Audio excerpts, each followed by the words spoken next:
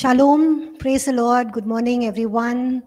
Thank you, online students, for joining class. Welcome to our e-learning students as well who are listening to these lectures later on. Welcome to our in-person students. Good to have Prince back in class after the break. Good to see you. Today we'll be studying Romans chapter 5. We read through Romans chapter 5 last week. Okay, we'll move on. So in chapter 4, Paul is basically talking about righteousness through faith. And in Romans chapter 5, he's talking righteousness through grace. Okay, so grace and righteousness is what he's talking in chapter 5. Faith and righteousness is what he has spoken in chapter 4. Okay, so we'll begin. Before we study chapter 5 in detail, we'll pause for a word of prayer. Can one of you please lead us in prayer, please? Anyone?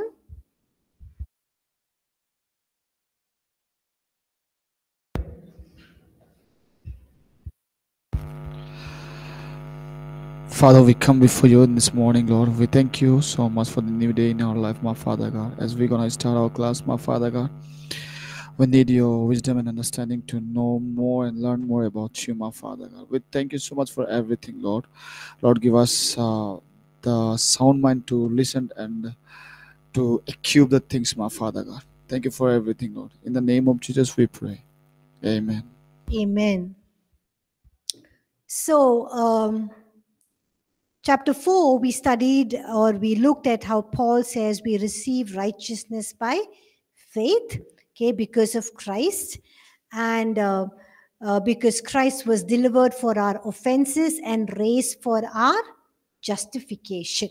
Okay, so he begins chapter 5, or this actually a letter, so it's a continuation. So he says, therefore. Okay, therefore means what? Yeah, connected before. Okay, therefore, having been justified by faith, so he's proved to the Jews and the Gentiles that we are justified by faith because of the example of, what are the two examples he gives? David and Abraham. Basically talks about Abraham. Okay, and so he says we've been justified by faith. And so what is the result of this justification? We have peace with God. Okay, so as I said in the previous few classes, the word justified, justification, righteous, righteousness all mean the same thing because they have the same root word. Okay, and it means to be faultless, blameless. So it says we have been made justified, or we have been made just as if we have never sinned. Okay, just imagine, because of Jesus' righteousness that's been imputed upon us, God looks at us just as if we have never sinned. Isn't that amazing? You know, when we think about it in human terms, in even our human mind, whenever we look at people, what first comes to our mind? The wrong things they have done. Okay, if they've not done any wrong things, then only the good things they have done comes to our mind. Or they could have done 1,000,000 or 1,000 good things, but one wrong thing they do wipes out all of the 1,000 or 100 good things that they have done. Okay, and that is so much a problem with all of us. You know, even when we deal with children, when they come for counseling, they're always saying, my parents did this, my parents said that, my parents, treated me like this. So, and I say, look at the good things they have done. So when we look at the good things that they have done, it kind of, breaks, one or two wrong things, or the way they have hurt us, or able to see it in the light of the good things that they have done for us. Can you? Thank you. Yeah. No. So what does it?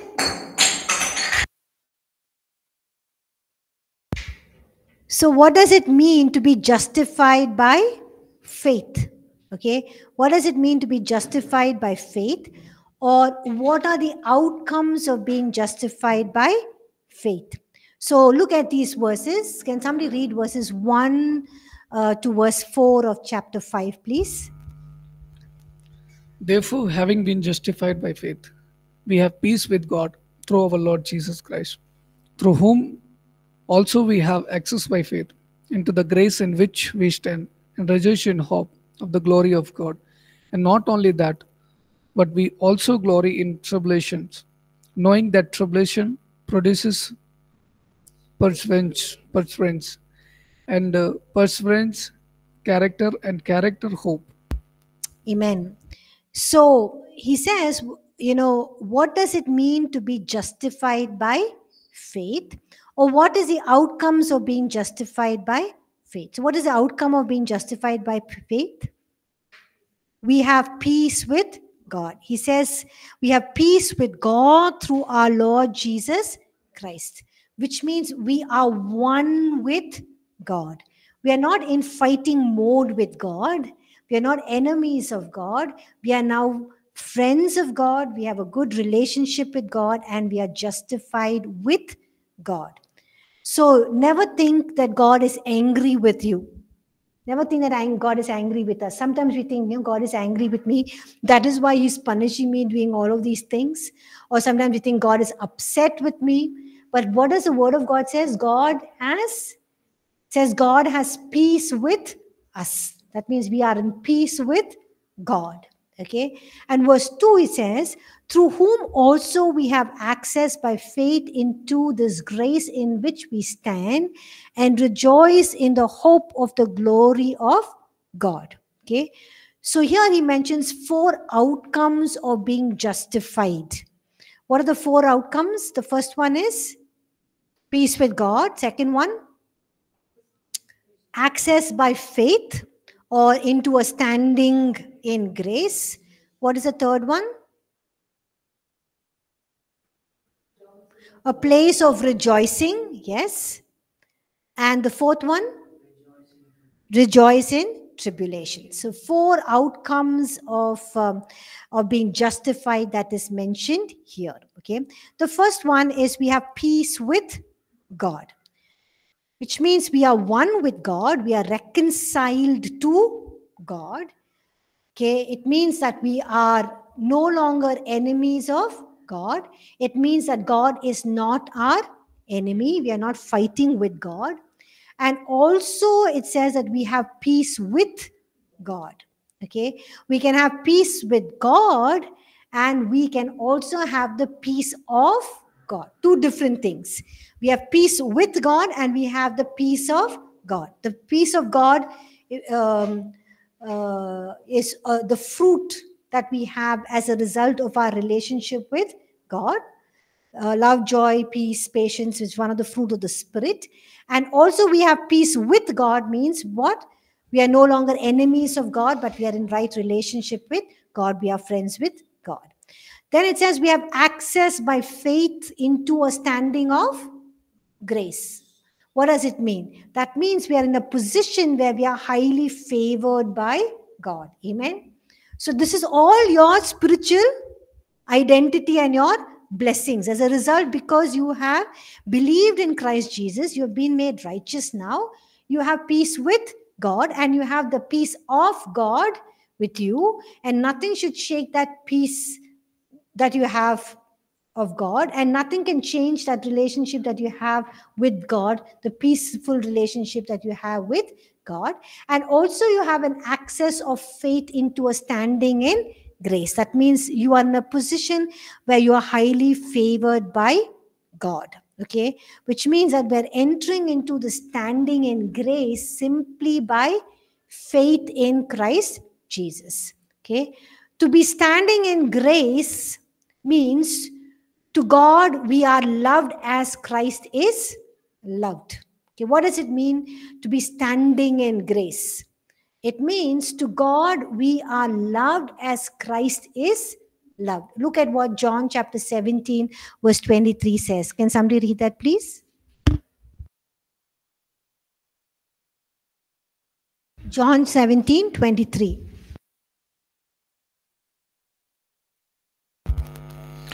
John 17:23. I in them and you in me, that they may be made perfect in one, and that the world may know that you have sent me and have loved them as you have loved me. How are we loved? As Christ has been loved. Can you imagine? God the Father loves us just the way He loves His only Son. How privileged we are.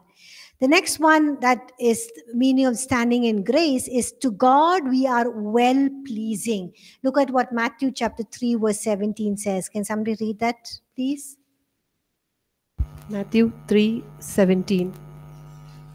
And suddenly a voice came from heaven saying, "This is my beloved Son, in whom I am well pleased." Yes, so it is like the Father speaking over us what He spoke over Jesus. So the Father is telling us, hey, you are my beloved Son, you are my beloved daughter, in whom I am well pleased. Okay. We are also fully accepted by God because of our standing in grace.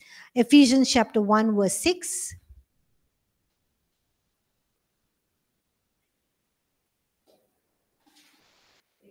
Ephesians 1:6. To the praise of the glory of His grace, by which He made us accepted in the beloved.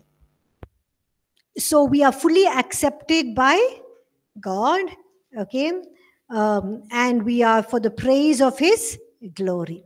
We are blessed beyond measure. Ephesians 1:3. Can somebody read that? We are blessed beyond measure. Ephesians Blessed be the 1:3. God and Father of our Lord Jesus Christ, who has blessed us with every spiritual blessing in the heavenly places in Christ. Amen. Okay. So we are blessed, okay, with every spiritual blessing. We are also to God, because of our standing in grace, we are to God holy and without blame. Ephesians 1:4.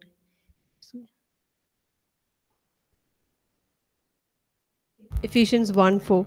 Just as He has chosen us in Him before the foundation of the world, that we would be holy and without blame before Him in love. Amen.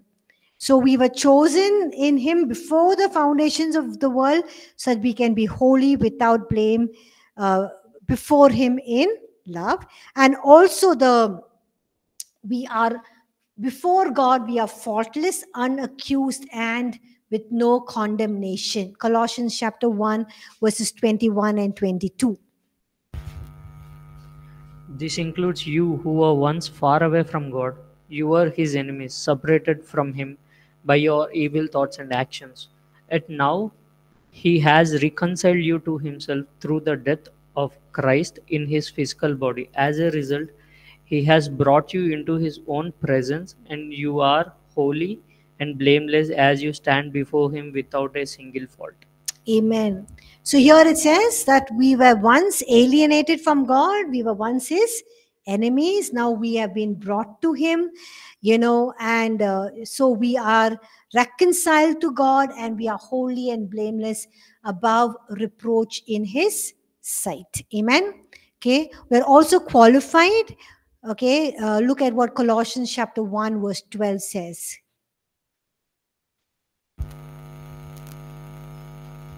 Giving thanks to the Father who has qualified us to be partakers of the inheritance of the saints in the light.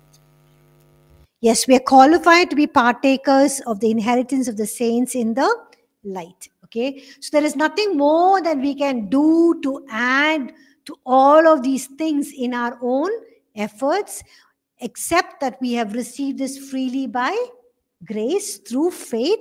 What should we do? What do you think we should do? Love Him and thank Him? Yes, you need to embrace it, accept it, expect it to work in your life, embrace this, and walk worthy of this. Okay, that is very important. Okay, so therefore, all that we do, how we relate to God, how we face the devil, and all that we do in Christian ministry actually flows out of this standing in grace. Amen. Okay, we flows out of the standing in grace without, and we can do this without any guilt and shame, because he has qualified us. We are without fault, unaccused, no condemnation. We are holy, without blame. Okay, we are blessed beyond measure. We are well pleasing to him. We are loved as Christ is loved, and we are fully accepted by him. Right? So when the world looks at you, they will always look at you with your weaknesses, what you have done, what you shouldn't have done, your frailties, your faults. Look at you, you're studying in Bible college, look at your lifestyle, how you're looking, how you're dressing, how you're, speaking, how you're acting. All of those things people can accuse you and condemn you. But remember, there is no condemnation for those who are in Christ Jesus. But what we need to do is we need to cannot achieve all of this in our own efforts. All we do is, we have to honor God for all that he has done, walk worthy of him, and, we can relate to ministry, relate to our life and all that we do. Even when we face the devil always reminds us of our weaknesses, always reminds us about our past mistakes, what we have done. Okay, so we can go ahead knowing what God has done for us on the cross and what he's purchased for us and who we are in that standing of grace before God. Okay, so the reason we live holy lives, the reason we renounce sin, ungodliness, we work hard, we pursue excellence, we make sacrifices, we take risks, is to not earn anything from God. Why? Because he's given us already everything that we need. Okay, but why should we live a life that is without sin? Why should we renounce sin? Why should we not live in ungodliness? Why should we live in holiness? Why should we pursue excellence? Why should we work hard? Why should we make sacrifices? When none of this is important, it's not by works, but by grace. But why is all of this important? Sorry? To steward what God has given to us. Okay. Yes, to express our gratitude and our thanks and saying, God, we desire to honor you for all that you have given to us. The way you have blessed us, you've given us the best. And out of that, your love for us, God, we want to do this out of our love for you. And we desire to honor you. Okay. So yes, we already know our standing in grace. We already know that none of these works are going to earn us any grace because we've already received everything by grace. And we already know that we are empowered by his grace. But when we do all of this, we're just saying, God, I'm extending my honor to you for what you have done for me. I'm showing you my love and I'm doing this for your glory. Okay. Now, the third thing that we receive because of being justified, the outcome of being justified, the third thing is that we are in a place of rejoicing. Okay? We are rejoicing for what? What he has already done. Okay, yes. The good things that he has planned for us. Okay? The good things that he's going to release upon us.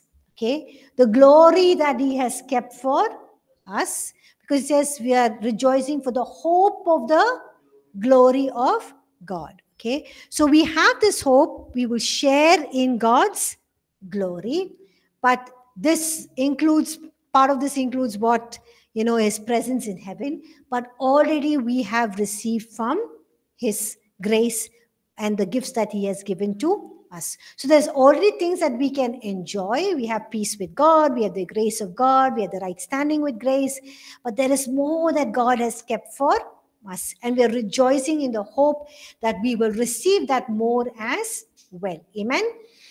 The fourth outcome is rejoice in tribulation.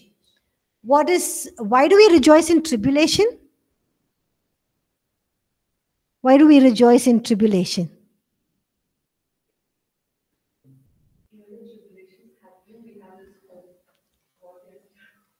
Okay, even though we go through tribulations, we have this hope. Okay. Build our faith, okay? Paul says, take joy in the trials that you go through.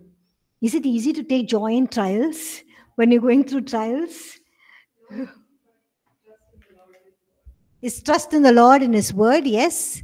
What does it say? Why should we take joy in tribulations? Why should we rejoice in tribulations? Huh? Okay. Please take the mic because our online students will not be able to hear. I'm happily saying yes, yes, and yeah. Maybe because we are being his witness, that's why we are going through this. So we just rejoice because Okay. we are bearing his name. Okay. What is the outcomes of it? Look at what it says. What does tribulation do? It brings about perseverance. I mean, even in James, it talks about similar. Consider it pure joy when you face trials of all kinds, because the testing of your faith develops perseverance, and then if that has its perfect work, then you would be mature and complete, lacking nothing. Yes. So it's never in vain, because it always does something wonderful in our inner being, in our character. So Yes. that's why. Thank you, Nina John, for sharing it from James. Yes, James says, take joy in the trials. Why? Because that will help you to grow strong in your faith. And when you have come out, you will come out like gold. You will be mature, fully perfect, and fully mature. Okay, so that is what James writes to us. And here also Paul says, glory in tribulations. Okay, knowing that tribulations produces perseverance, perseverance character, and character hope.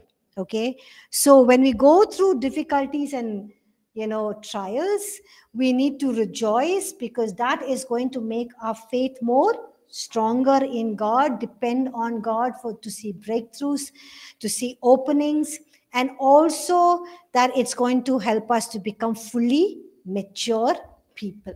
Okay, and also produces perseverance in character, and character hope. Okay, so that is what he says here. Okay, and so even when we go through hard times, we can still be happy. When things are difficult and hard, we are not shouldn't be down, dejected, disappointed, because we glory in tribulations, knowing that it's going to develop endurance. That means it gives us the ability to stay on course, to run our race, to fight our battles with the strength of God, and also it's going to produce character, and character hope. Okay, so it basically, when we stay on our course, we are people who are being developed. Okay, we are people who are becoming people of hope. We can look at the positive side of things even when going through tribulations. Okay, so hope is an expression of being strong in our character. Okay, this means that people who have been tried and proved, they've been tested, that their faith has been tested, they have come through like gold, they are strong, they're pure, they're perfect. So even in difficult situations, we can still have hope. And what is hope going to do for us? It's not going to disappoint us. Okay, we will not be disappointed, because we know and the hope will become a reality one day. Okay, and here we also see that in verse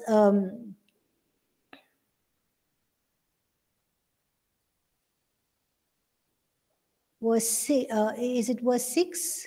Can somebody read verse 5, please? Romans 5:5. Now hope does not disappoint, because the love of God has been poured out in our hearts by the Holy Spirit who was given to us. Yes.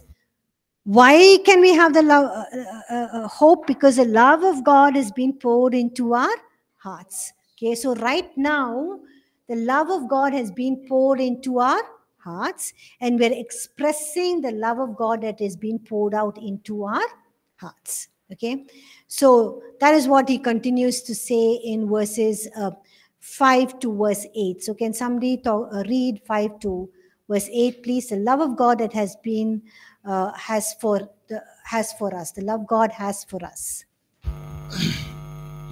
Now, hope does not disappoint, because the love of God has been poured out in our hearts by the Holy Spirit who was given to us.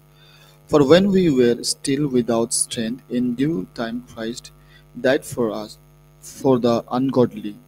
For certainly, for a righteous man will one die, yet perhaps for a good man someone would even dare to die. But God demonstrates his own love towards us, in, in that while we were still sinners, Christ died for us. Amen.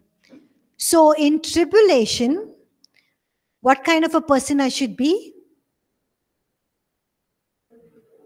A person full of hope. Why should I be that person full of hope?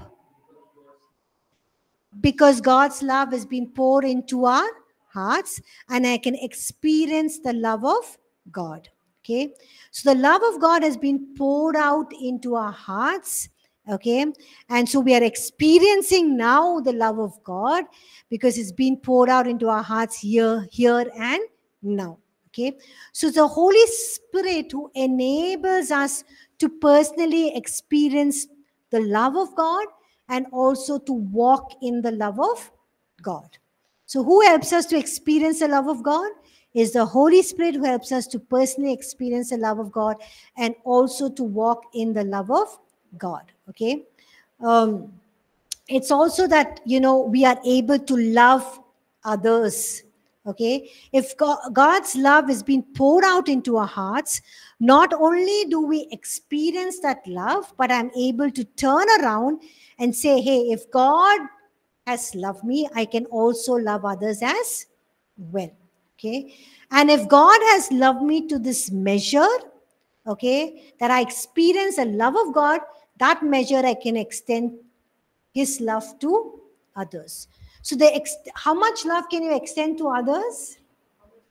Yes, how much you experience the love of God in your hearts. To the extent that you experience the full measure of the love of God in your hearts, to that extent you are able to extend God's love to others. Okay? So if God could love us in spite of our faults and our weaknesses and our mistakes, okay, the same love that has been poured out in our hearts, which we experience personally, makes us more than conquerors in difficult situations. Amen. And gives us this conviction that nothing can separate us from the love of God, which Paul later on talks in Romans chapter 8. The same love we extend to other people as well. So it's important that we experience the love of God in our hearts. To the extent that we are full of his love, to the extent that we know his love, to the extent that we feel his love, to the extent that we experience his love, to that extent we can share that love with others. If we have not experienced that full extent of God's love, we can never love other people. We can never extend that love to other people. Okay? And we can know that even in difficult situations, we can be more than conquerors, and nothing can separate us from the love of God. Why? When the love of God is being poured into our hearts. Okay, and when the love of God is being poured into our hearts, we will never look for, love from anywhere else, because we are so full, so soaked, we are so content that even when people don't love us, even when people reject us, even when people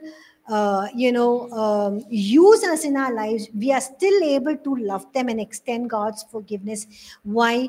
Because we are being soaked with God's love. We are full of God's love. So I think it's a good prayer to pray every day and say, God, help me to understand your love for me. Help me to experience the full extent of your love. God, just soak me in your love, or let me just bask in your love. Okay.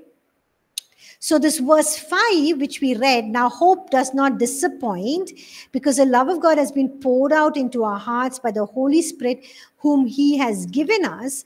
Now this can be understood both as the love of God being poured into our hearts, creating in us an experience, an intimate personal knowing of the love that God has for us.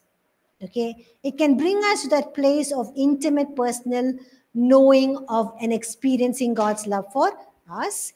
And it can also be understood as the love of God being poured into our hearts, giving us the capacity to love others as he has loved us. So you see how important the love of God is for us to know that love, experience that love, and feel that love.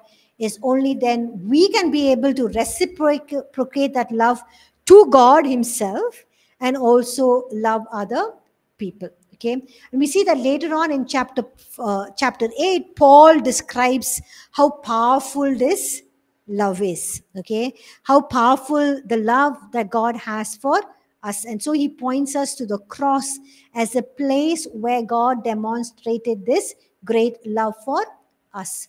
And he says, all this is possible because of the redemption that is in Christ Jesus. Amen. Okay. So he says that is all this is possible because of the redemption that is in Christ Jesus. And he says, God demonstrated his love for us when? While we were still sinners. Another famous verse, Christ died for us. Okay. So when did God love us? Not when we are good, when we are holy, when we accepted him, when we believed in him. It was even before that, when we were sinners, that God demonstrated his love for us. And we know how God demonstrated his love for us on the cross. Okay. Any questions so far? Anything anyone wants to say? Before you told like one sentence, devil reminds our past. So like how he will remind our past. Okay. Devil reminds us of our past and brings in a lot of shame, guilt, and condemnation, right? So he'll say, like, for example, now we all know some of the things that we have done in the past, right? Maybe in our childhood days, in our teenage days, we've gone away, we've lived worldly lifestyle, we've done things. And we've encountered God. And, we've come to Bible college. And when we go back and we're preaching and teaching, what will people say?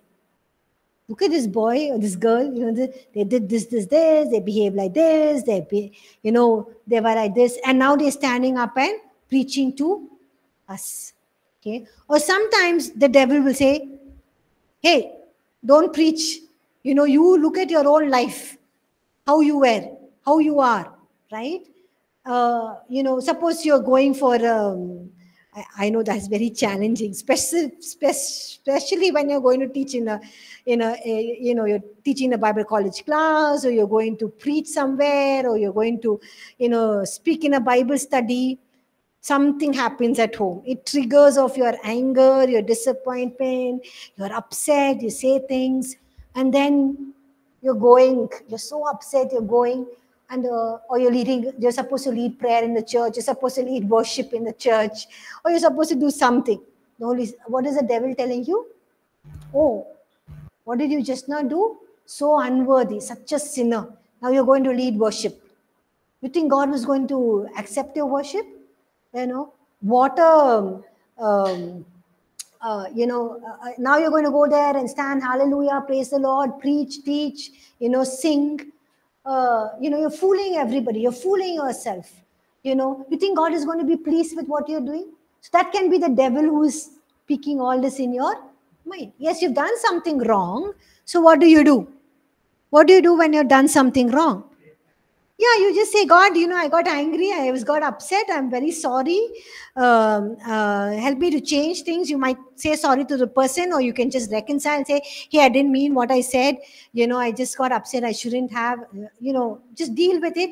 Go on and minister. Because of that, many people have said, I'm unworthy to serve God because of my life, what I've done. Hey, that's the past. God has dealt with it, He's taken it away. There's no more guilt, there's no more shame, there's no more condemnation. That does not mean that we continue to do things that are wrong and just live our lives as and well we please and say, grace, greater grace. No.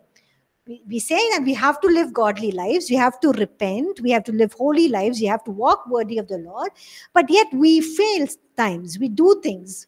We just repent and cover it with the blood of the Lamb and just ask God to use us. Like it's a mind, right? So like in demonology, we learned like devil cannot play with our minds. He cannot control our mind, cannot control our minds. The devil cannot control your mind Yeah. unless you give him access. Yes, All ma'am. that what the devil does, he just plants one thought. Yeah, so like That is enough. that's our I'm not unworthy, like I did this, now how can I did worship? That's our mindset, or like what, ma'am? Yeah, so you are actually taking that thought further. The devil has put a thought in your mind. Yeah, the battle is raging in the mind. No, that is why we need to renew our minds every day.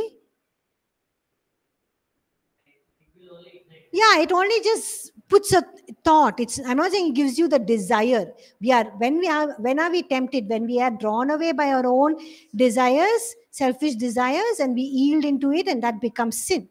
But the devil can put a thought. It's your choice whether you discard that thought or you keep that thought and think about that thought.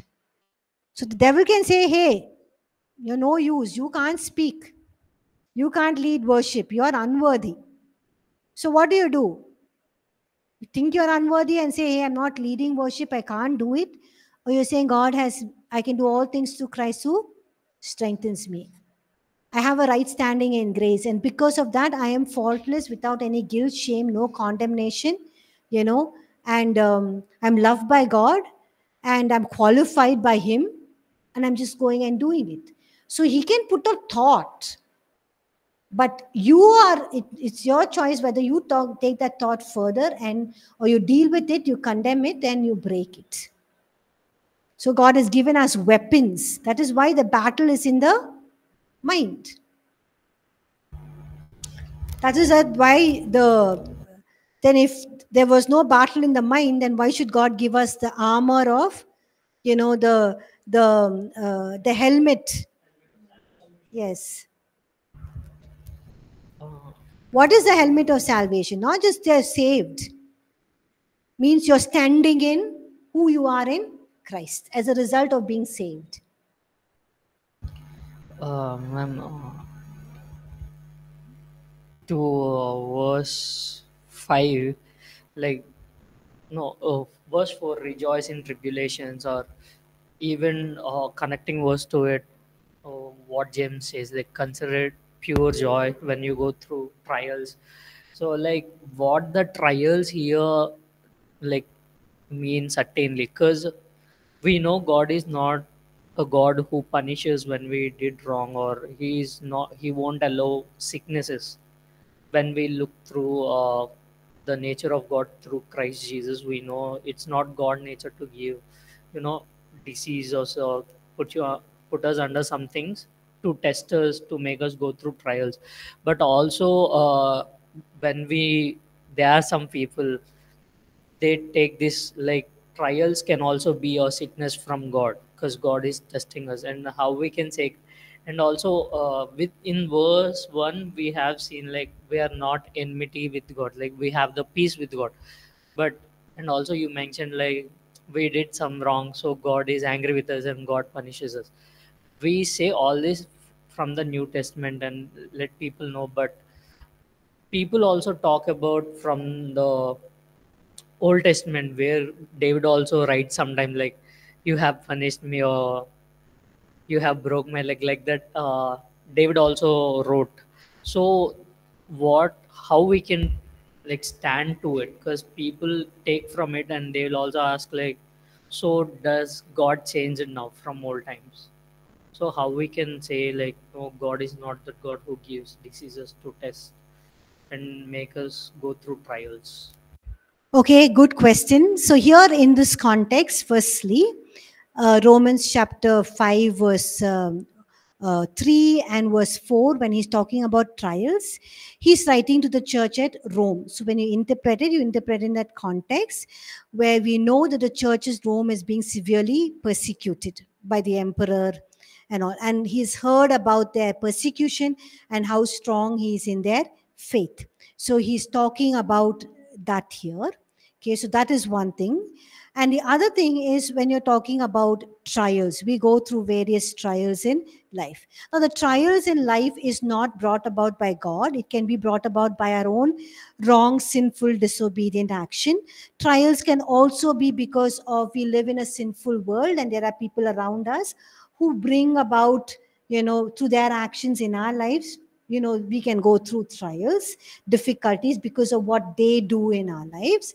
Also because of what Satan can do. For example, in Paul's life, the thorn in his flesh was not something from God. It was something buffeting from Satan. Okay, so Satan was bringing that. Why was Satan doing that? So that so that it be a hindrance from him to do the ministry. Okay, but what does God say? My grace is sufficient for you. So whether you go through persecutions, whether you go through trials, hardships, and difficulties because of the consequences of your own sin, or what people do towards you, or because of their hatred, their enmity, their jealousy, what is God telling us? What should be our attitude? Take joy, glory, because that is going to make your faith strong. It's going to help you to persevere, endure, and it's going to help you come out full and mature. Okay. But in the context of what you're saying about when people say God brings sickness, when Paul says, when God sent those fiery serpents, when God, divided the earth and, and people fell in and, they died, God sent plagues. And how can God do all of these things? So we learned in the healing and deliverance class that you always have to interpret all of these scripture in the light of the rest of scripture and also interpret it in the light of the nature of God. Because who God is, he never contradicts his word and his actions. His actions and his word always are in alignment with his nature. So when you look at all of these things, how do you interpret it? We know God is not the author of sickness and disease. So when, say, God sent evil spirit on Saul, God sent the fiery serpents, God sent the plagues, then we interpret it in the sense that God cannot send all of these things because he does not have it. But it means that they are just out of the spiritual covering. And when they're outside the spiritual covering, they're open to the elements of this world. They're engaging with the elements of this world. We live in a fallen world. And also Satan is all out to steal, kill, and destroy, to bring in his, the things that he does. So even in the early church, we see that, Ananias and Sapphira, when things happened, they just struck down and dead for a lie that they said, or Zechariah was struck dumb. Why? Because when there's a period of greater glory, when people are seeing the greater manifestation of the glory of God, there is zero tolerance to sin. Because they're seeing they're in a period of greater manifestation. They know there's zero tolerance to sin. That means God judges sin. Okay. And so that is why they are facing the consequences of their sin. But also that serves as an example for others to learn. Also, when people are outside the spiritual covering, they're engaging with the elements of this world, they're with Satan and what he's doing. It reminds them of the love of God. That is why Paul writes in Romans chapter 2 that the goodness of God leads to repentance. Yes, God is a God of wrath. He judges sin, but he's also long-suffering. He's also patient. He's forbearing.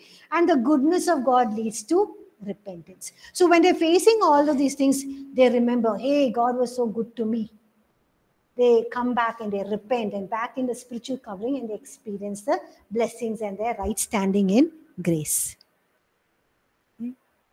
Anyone else? Good questions? Okay, there are no questions. Then we move on to verses 6 to verse 11. So here Paul is focusing on Christ's death for us, and he is focusing on the cross. So can somebody please read verses 6 to 11, please? For when we were still without strength, in due time Christ died for the ungodly. For scarcely for a righteous man will one die, yet perhaps for a good man someone would even dare to die. But God demonstrates His own love towards us, in that while we were still sinners, Christ died for us. Much more than, having now been justified by His blood, we shall be saved from wrath through Him.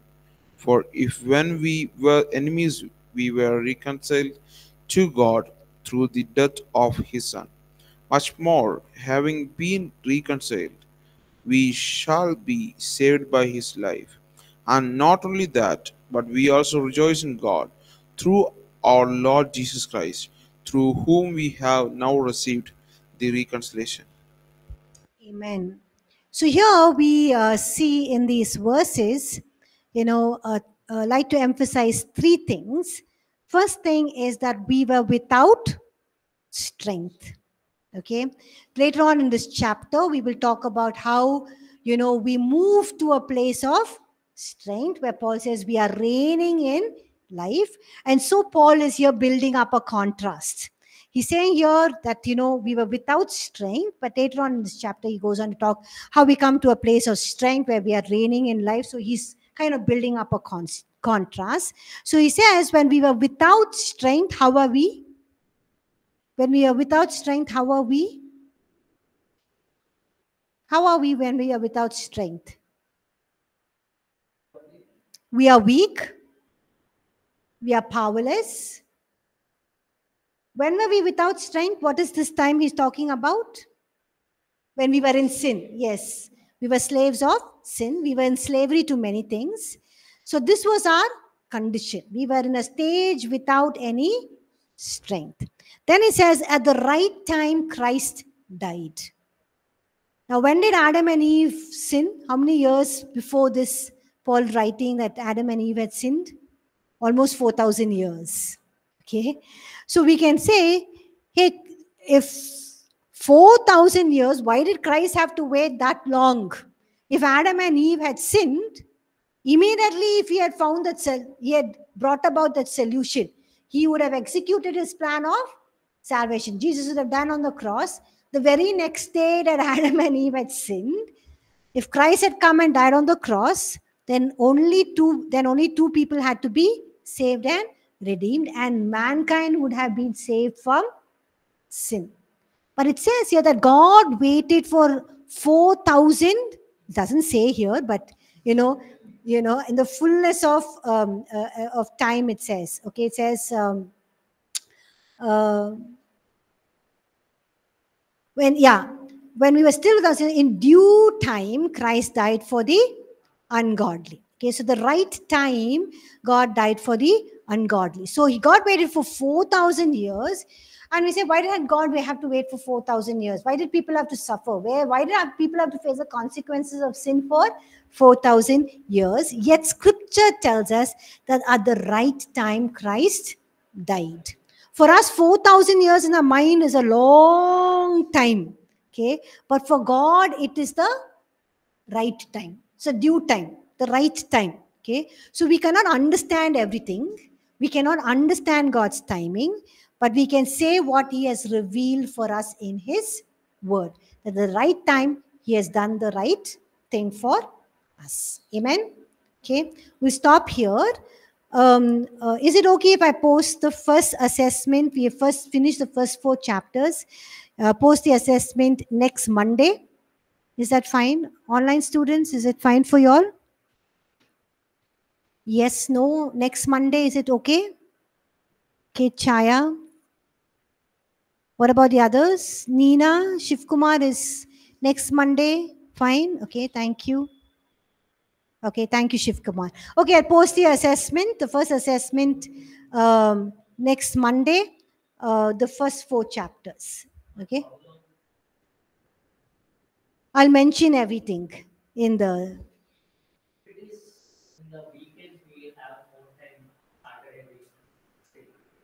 Oh, you want the weekend?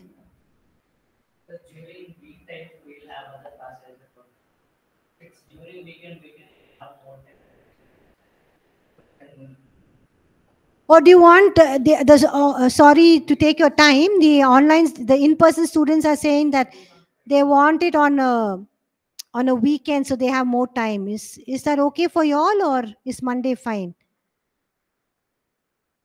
Okay, I'll just confirm that. Maybe we can discuss it in the stream page and we can see how it goes. Okay, thank you everyone for joining class. Have a blessed day.